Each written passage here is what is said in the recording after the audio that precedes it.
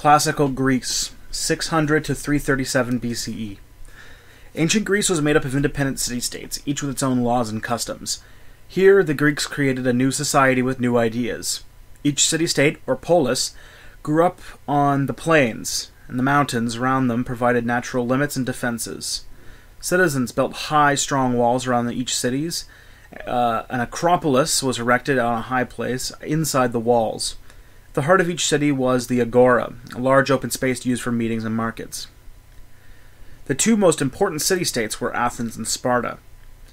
There were many other cities, such as Corinth, Chalkis, Miletos, Smyrna, and Aricia, each with its own way of life, customs, and forms of government.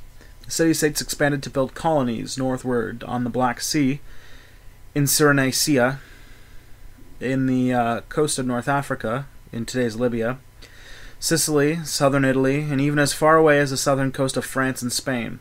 Greek city-states were very competitive with one another. The Greeks created a new society with new ideas. They fought hard for their freedom, especially against the Persians who threatened Greece. Being traders, sailors, and adventurers, the Greeks influenced many faraway cultures. Philosophers, doctors, and scientists taught a new way of thinking based on observation and discussion. Old rural traditions died off as the cities grew to dominate the countryside. New art, architecture, and sciences were created.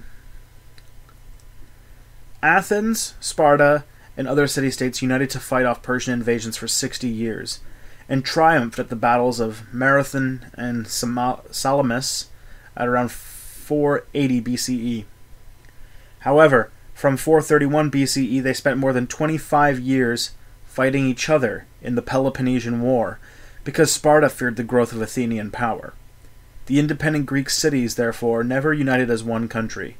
This disunity eventually resulted in an invasion around 330 BCE by Philip II of Macedon, father of Alexander the Great.